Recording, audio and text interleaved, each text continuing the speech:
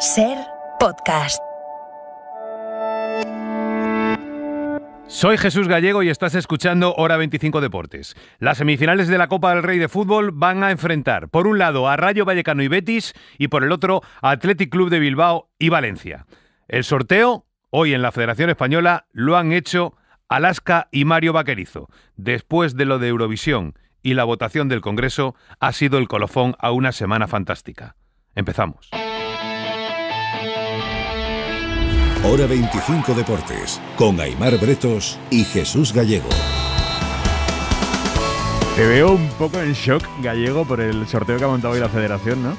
Sí, la verdad es que para completar la semana del Benidorm Fest, lo de ayer en el Congreso, nos ha venido muy bien lo del sorteo de semifinales de Copa del Rey, que musical, que era hoy, y tenía su puntito. La semifinal es Rayo Vallecano Betis y Athletic de Bilbao Valencia. Pero nos hemos encontrado con esa pareja Alaska y Mario Vaquerizo, que primero han cantado una canción que quiere la Federación que sea la canción de la Copa del Rey, y luego se han lanzado a sacar las bolas, pero bueno, como si estuvieran repartiendo el gordo, Vaquerizo y Alaska. Rayo Vallecano de Madrid, Real Betis Balompié, Athletic Club, Valencia. Un fuerte aplauso para todos. Y esta es la canción que bueno, vamos a escuchar a partir de ahora en la Copa del Rey. Rayo Betis, la ida se juega el próximo miércoles. Athletic de Bilbao Valencia, la ida se jugará el próximo jueves. Esto en Copa. En Liga, hoy empieza una nueva jornada con el partido que van a jugar el Getafe y el Levante, que comienza dentro de 29 minutos. Aunque ahora la noticia está en el Europeo de Fútbol Sala, donde España se está jugando el pase a la gran final del torneo. Jugamos ante Portugal. ¿Cómo está Tony López? Hola. ¿Qué tal, Gallego? Muy buenas. Pues por ahora, buenas y malas noticias desde Ámsterdam. La buena, obviamente, el resultado. España gana 1-0 a Portugal con gol de Raúl Gómez. A los 17 segundos ha marcado el de Albacete. La mala noticia es que quedan 7 minutos del primer tiempo y España ya suma 5 faltas. A la próxima los portugueses tendrán doble penalti. España va de más a menos, Portugal de menos a más, pero ojo, porque España acaba de meter el segundo gol, chinazo de Javier García Chino para poner el segundo en el marcador. Jugada de estrategia, otra vez a España le sirve. A 7 minutos del final, fíjate que estaba Portugal mejor en estos minutos, pero España mete el segundo. España 2. Con este resultado estaríamos en la final, Portugal 0. Queda tiempo, pero España 2-0 ante Portugal. En la otra semifinal, Rusia se ha impuesto a Ucrania 3-2 en un partido donde no ha habido más incidente más allá de la pelea deportiva. Hoy tenemos Euroliga de baloncesto, el Baskonia juega con el Olympiacos, el Real Madrid con el Zenit de San Petersburgo. Y bueno, ya sabéis que es viernes y como todos los viernes, ya está por aquí Raúl Pérez con el Sanedrón. Hoy va a estrenar un personaje, no voy a decir quién es, un entrenador de nuestro fútbol. No os lo perdáis. Pero lo primero, vuestros mensajes de WhatsApp. Buenas tardes, señor Gallego. Ahora nos toca palear al señor Carlo Ancelotti, ¿no? Que según llegó, encontró un equipo estando como estaba y más o menos lo está sacando el partido que puede. Me pasa al señor Carleto como me pasa a mí con el periodismo deportivo. Se tiene que comer lo que hay. Venga, gracias. Bueno, realmente no. A Carlo Ancelotti nadie le está apaleando. El que apaleó ayer futbolísticamente fue el Athletic al Real Madrid, porque más allá del 1-0, el Athletic fue infinitamente superior al Real Madrid. Dejad vuestros mensajes. Queremos que los oyentes de Hora 25 Deportes seáis parte del programa. Deje su mensaje. Opina, critica y dinos lo que quieras mandando tu nota de voz en el WhatsApp 689 49 48 25. ¿Isco? ¿De verdad? ¿Isco? El WhatsApp de Hora 25 Deportes 689 49 48 25. Exprésate. Venga, Gallego, anda, espabila. El mensaje lo dejó ayer cuando salió Isco como revulsivo en el Madrid, aunque estuvo a punto de marcar el empate. Empezamos.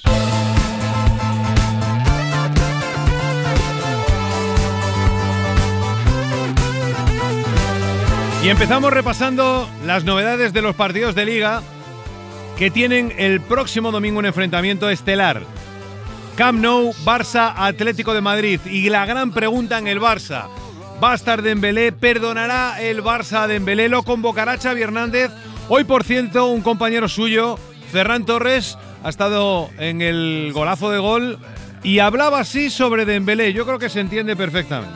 Sabemos que Dembélé es un jugador diferencial, es un jugador que puede marcar la diferencia muy fácilmente y bueno, si el míster lo decide, pues seguro que estará para jugar. Un jugador diferencial que puede marcar la diferencia y estará para jugar si Xavi lo cree posible. Esto lo vamos a saber mañana. Joan Tejedor, buenas tardes. Hola Gallego, la intención de Xavi es que sí, seguir contando con Ousmane Dembélé, ya lo dijo nada más llegar, que no contemplaba el dejarle en la grada llegados a este punto, giró el guión con el ultimátum después de fin de año, con aquello de que o renovaba o se iba, pero llegados al punto que finalmente ni una cosa ni la otra, Xavi vuelve a ser partidario de su postura inicial. El Barça le da autoridad para tomar la decisión que considere, a pesar de las inducciones de Laporta ayer y anteayer de que lo tenga como última opción, pero Xavi tiene que pensar también en resultados inmediatos, en ser cuarto, en avanzar en Europa League, sabe que Dembélé puede serle útil, que en el vestuario además, escuchábamos ahora a Ferran en el golazo, verían bien que le sigue dando protagonismo como hasta ahora, como que siga siendo uno más, y faltará también por conocer la reacción del Camp Nou, que el domingo estará prácticamente lleno, tendrá permitido el 100% de aforo, por lo que el quórum será alto. Mañana al mediodía le preguntaremos a Xavi por Dembélé, por Aubameyang, por los fichajes en la previa del Barça Atleti, pero como digo, la idea de esta hora del entrenador es por lo menos convocar a Dembélé y ya veremos si también hacerle jugar. Mañana hablará Xavi. Dentro de un poco va a hablar el otro Xavi en el Sanedrón, no lo perdáis. Y en el Atlético de Madrid, Llorente y Condovia son las grandes noticias del equipo del Cholo, han vuelto a entrenar, podrá contar con ellos. Griezmann va a ser baja, no va a poder estar en el Camp Nou ante su ex equipo. Y hoy ha dicho esto el capitán del Atlético de Madrid, Coque, ya va tocando ganar allí. Ya va tocando ganar al Barcelona en el Camp Nou, ¿no? He tenido la fortuna de poder ganar la Liga allí, aunque empatamos. Hemos hecho grandes partidos de Champions y de Copa del Rey allí, aunque no hemos tenido en Champions sí, pero en Copa a veces que no hemos tenido la fortuna de pasar. Pero bueno, yo creo que si hacemos un gran partido tenemos muchas posibilidades de ganar al Barcelona. Barça Atlético, lucha por meterse en puesto de Champions y los dos están muy necesitados.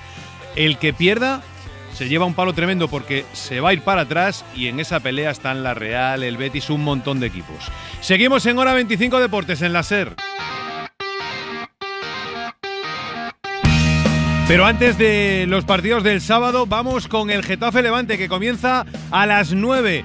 Un duelo por todo lo bajo de la tabla. Empiezan a jugárselo todo en cada partido por la permanencia. José Palacio, novedades, ¿cómo está el Coliseum? Hola, ¿qué tal? Muy buenas, Gallego. Pues la verdad es que sí, es un partido clave, sobre todo para el Levante, el colista de la categoría, que solo tiene 11 puntos, está a 9 de la salvación y además es el peor visitante. Todavía no ha ganado a domicilio y se le acaban las oportunidades al conjunto de Alessio Licci, que hoy quiere buscar esos 3 puntos para acercarse a un Getafe que va lanzado. Es ahora 16º, 4 puntos por encima del descenso. Hoy si gana se pone con un +7. Los dos equipos que calcan en los mismos 11, es decir, con defensa de 3 y carrileros. En el Getafe estaban pendientes de los uruguayos, ayer rajó Quique del calendario, pero juegan los 3, Matías Olivera, Damián Suárez y Mauro Arambarri en el 11 de Alessio Licci, con esos 3 centrales que marca el conjunto italiano, el conjunto del entrenador italiano, con De Frutos Bardi y Roger Martí arriba. Esto comienza a las 9 de la noche, Gallego. Va entrando poco a poco la gente.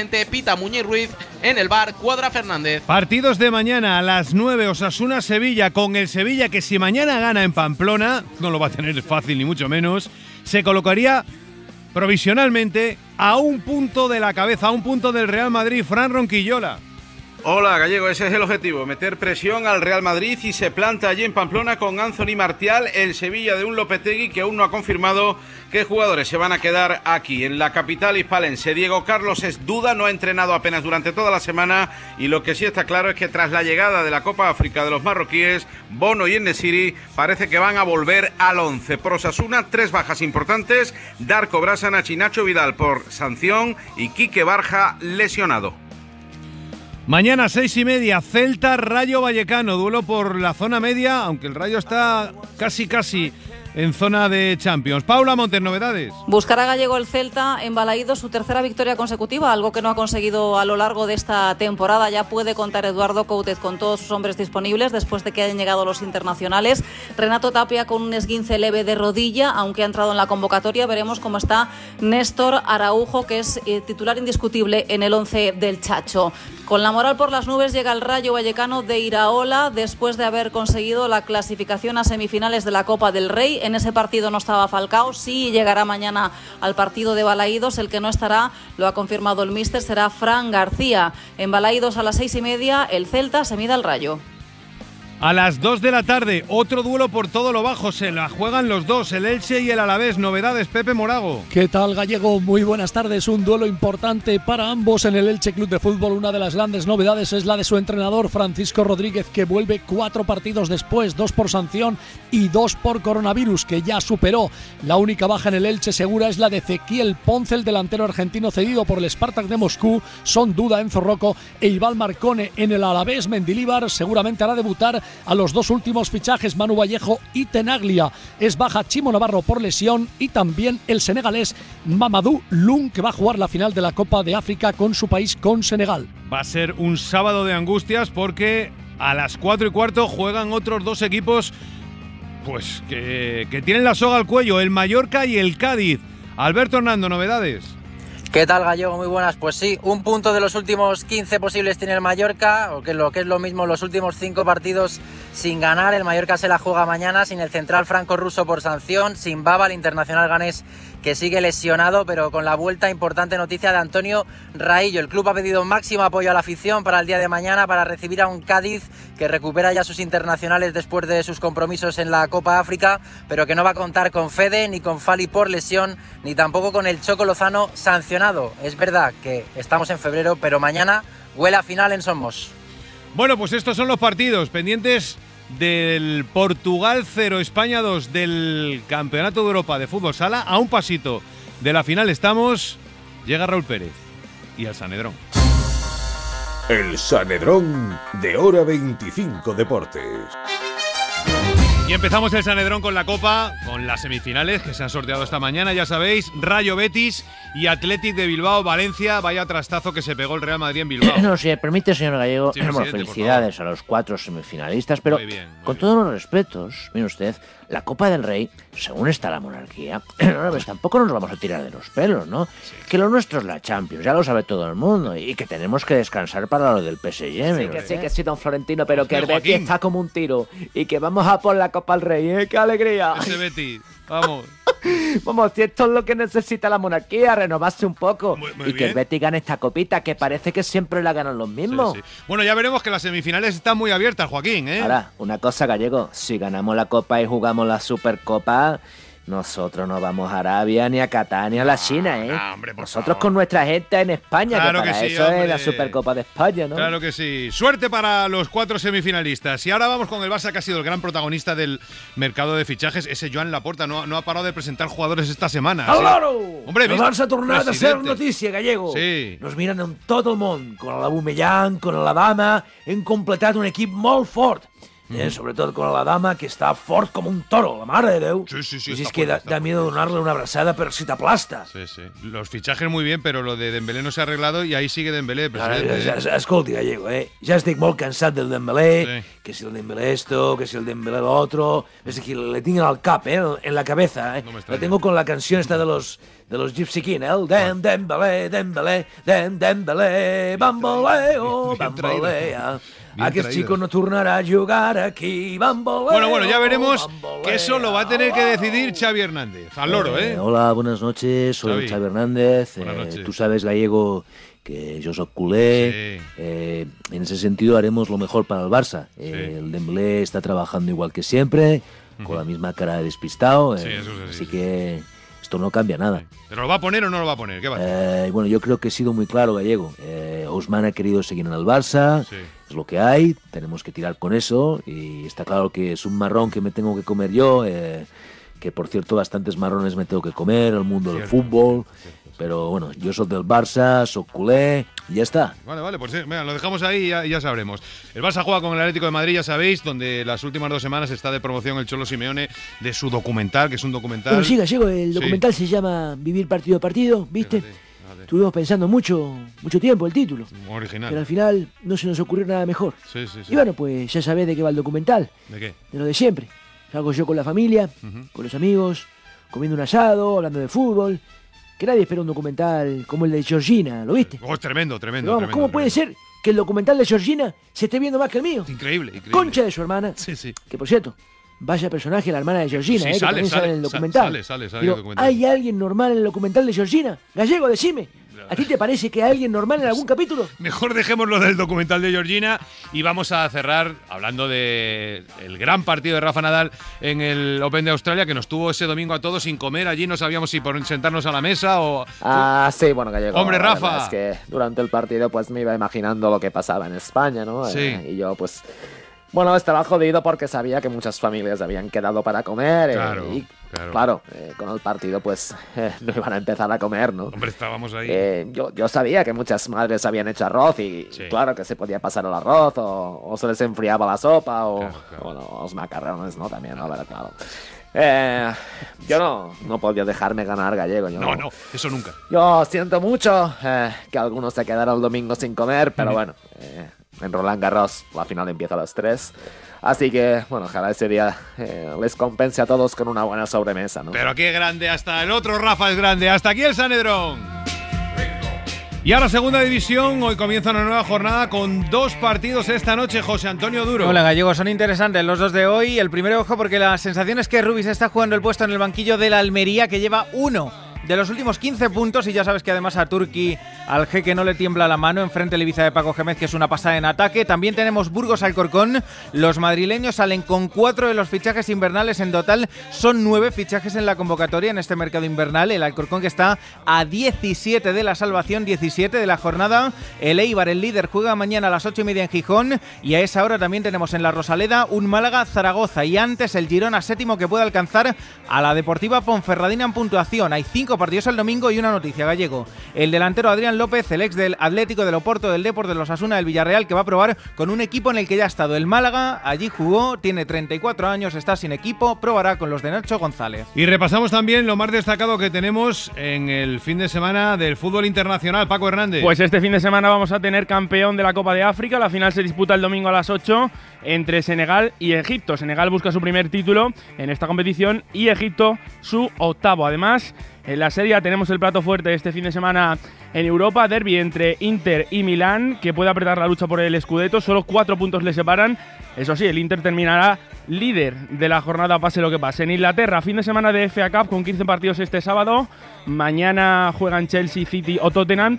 Y el domingo, por ejemplo, el Liverpool. Veremos, Gallegos, si llaman a Mario y Alaska para el sorteo, porque es el domingo, el sorteo de la FA Cup para la próxima ronda. No sé si van a tener tiempo. A ver si tienen un hueco en la agenda.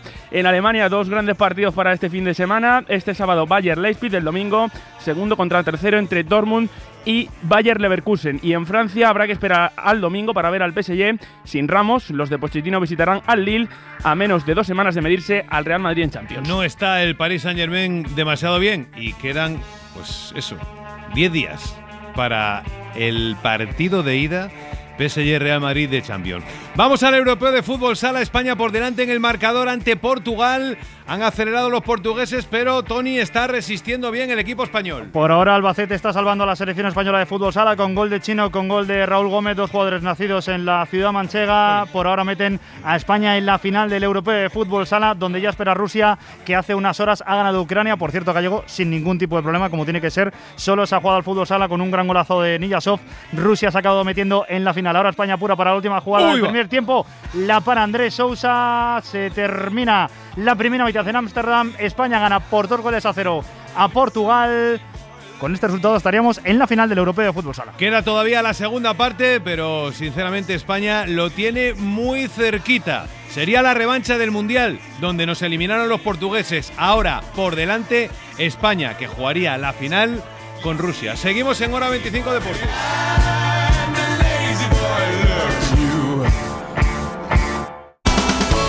Hora 25 Deportes con Jesús Gallego.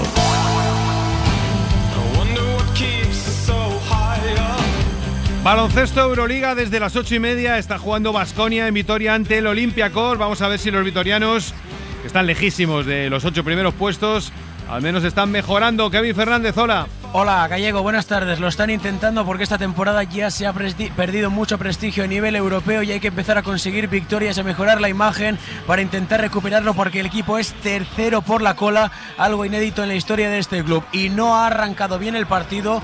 De inicio se han marchado 11 arriba los griegos del Olympiacos, 5-16 el Baskonia, perdiendo muchos balones, cometiendo muchos errores en ataque, pero las entradas de Matt Costello en el juego interior y de Artur Kurks por fuera le han dado ese extra de intensidad, de carácter y de garra en defensa para meterse en el partido. Sigue arriba Olympiacos, pero Baskonia por lo menos se ha metido. 8 minutos restan para el descanso. El marcador es de 15 para el Baskonia, 20 para el Olympiacos. Y desde hace pocos minutos está jugando el Real Madrid en el Wizzing Center. Marta Casas. Sí, un Real Madrid que ha vuelto a la acción, Gallego, 48 horas después del triunfo con remontada contra Olympiacos, buscando además su 9ª victoria seguida en Europa para seguir líderes a una semana del Clásico, porque el próximo viernes aquí en el Palacio de los Deportes visitará el Fútbol Club Barcelona. Hoy el rival tampoco es de los fáciles, el Zenit de Xavi Pascual, un equipo correoso y que está metido en los puestos de playoffs. El Real Madrid del Aso, hoy sin Hanga, tampoco van a estar Gaby Deck ni Jeff Taylor. Primeros minutos de tanteo. Ha empezado mejor el Real Madrid, 5:40 para llegar al final del primer cuarto.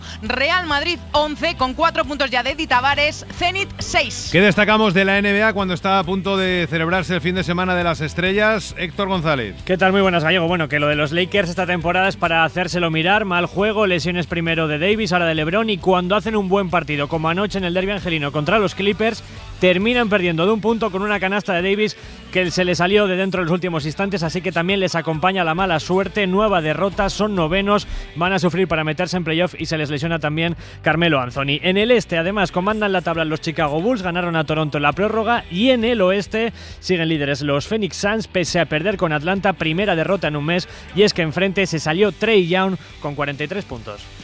Motociclismo, este fin de semana empiezan los primeros test de pretemporada. Los pilotos acoplándose a sus nuevas máquinas. Ahí va a estar Marc Márquez. Tenemos mucha ilusión en que esta nueva temporada Marc Márquez olvide definitivamente sus problemas físicos. Ayer presentaron la Yamaha, la moto del campeón del mundo. ¿Qué esperamos desde mañana? Mela Chércoles, hola. Sí, ráfagas, Gallego, un placer saludarte después de tanto tiempo. Reaparece Marc Márquez, se reanuda la pretemporada de MotoGP. Hubiera sido muy duro para el Mundial de MotoGP perder en el mismo año a Valentino Rossi y a Marc Márquez. Un Marc Márquez que ha superado los problemas de diplopía, visión doble. Dijo que no sabía si volvería a poder montar en moto. Lo va a poder hacer mañana, bueno, a las 3 de la mañana, hora española, hasta las 11, hora peninsular. Estará rodando con la Honda. No será el hombre a batir, porque ese debe ser en teoría el campeón del mundo de MotoGP, Fabio Quartararo. Un Quartararo que con la Yamaha dice que tiene intención de repetir título. No se la va a poner fácil ni Márquez ni todos los demás, empezando por Joan Mir, que fue campeón hace 2 años con la Suzuki. Gracias, Mela. Y en Fórmula 1 hoy se ha presentado el primero de los coches de la nueva temporada, el Haas. Red Bull se presentará el 9 de febrero, Aston Martin el día 10, McLaren el 11, Alfa Tauri el 14, Ferrari el 17, el Mercedes el 18, el Alfa Romeo el 27 de febrero, el Alpine de Fernando Alonso el 21 de febrero. Y en ciclismo vamos a ver qué ha pasado en la Vuelta a la Comunidad Valenciana, que ha habido mucho movimiento en la etapa de hoy. Borja Cuadrado. ¿Qué tal, Gallego? Buenas tardes. El ruso Alexander Blasov se ha colocado como nuevo líder de la Vuelta a la Comunidad Valenciana después de imponerse en la tercera etapa con final en las antenas del Mike Mo, en un día en el que se ha vuelto a ilusionar la afición española. Ha nacido una estrella, Carlos Rodríguez, granadino de Almuñécar, 21 años, del conjunto Ineos, ha finalizado segundo, sacando de rueda en el tramo final a Enric Mas, llegando por delante de Alejandro Valverde de Pello Bilbao y por supuesto del hasta hoy líder Remco Evenepoel, el belga, que se ha hundido en el puerto final y se coloca ya tercero en la general. Un Carlos Rodríguez que junto a Juan Ayuso, que por cierto también estuvo brillante hasta la mitad de ese puerto final, son las dos grandes estrellas, no de futuro sino ya de presente del ciclismo español. Y hoy han comenzado los Juegos Olímpicos de invierno. Estamos esperando que empiece la participación para ver los españoles, que van con una delegación amplia para lo que solemos hacer.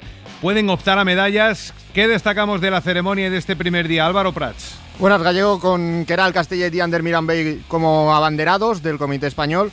Como decías, la sexta mayor delegación de la historia de España con 14 deportistas, 4 entorchados ha conseguido en los 20 juegos en los que ha participado España, el oro en slalom de Francisco Fernández Ochoa y 3 bronces. Para Pekín, las mayores opciones de medalla son la propia Queralt Castellet en halfpipe y Lucas Eguíbar en snowcross board. Por cierto, Gallego, Pekín se convierte en la primera ciudad en la historia que acoge unos Juegos tanto en verano como en invierno. Y también vamos a reseñar que mañana comienza el clásico 6 Naciones de rugby. José Luis Rojí, hola. Hola Gallego, muy buenas. Pues empieza uno de los 6 Naciones más interesantes de los últimos años, más igualado y que además va a abrir la puerta del Mundial del próximo año. Mañana a las 3:15 de la tarde, partidazo. Irlanda-Gales en el Aviva Stadium de Dublín. A las 6:15 el Escocia-Inglaterra en Murrayfield con la Calcutta Cup y con la venganza que planean los ingleses sobre Escocia, que en la última visita a Twickenham consiguieron la victoria los escoceses, algo que no ocurría desde hace años. Y el postre, por decirlo de alguna manera, porque los partidos de Italia ya han perdido prácticamente el interés, será el domingo a las 4 de la tarde en Saint-Denis. Francia recibirá a Italia. Gracias. Esta semana cerramos el programa con los Carolina Durante y este Urbanitas de su nuevo disco.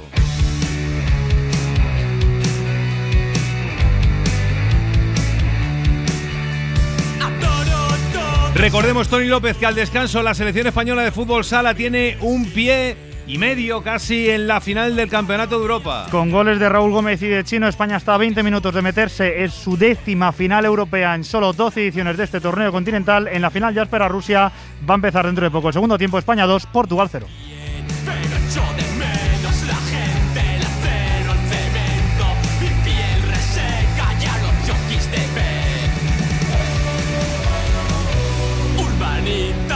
A las 11:30 el larguero con Yago de Vega y todo el fin de semana carrusel. Nosotros volvemos la próxima semana, el lunes, en Hora 25 Deportes. La próxima semana, cuando se empezarán a jugar las semifinales de la Copa del Rey de Fútbol. Rayo Vallecano de Madrid, Real Betis Balompié, Athletic Club, Valencia. Un fuerte aplauso para todos. Un saludo de Gallego. Adiós.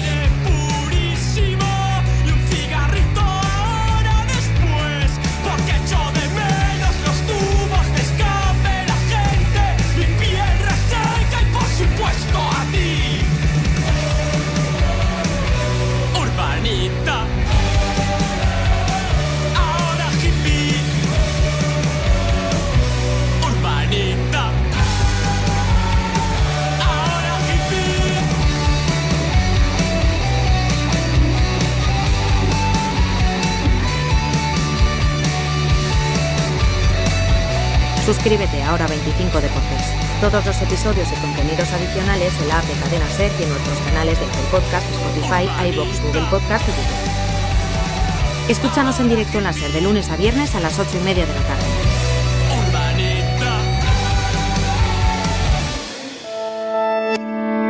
Cadena Ser. La radio.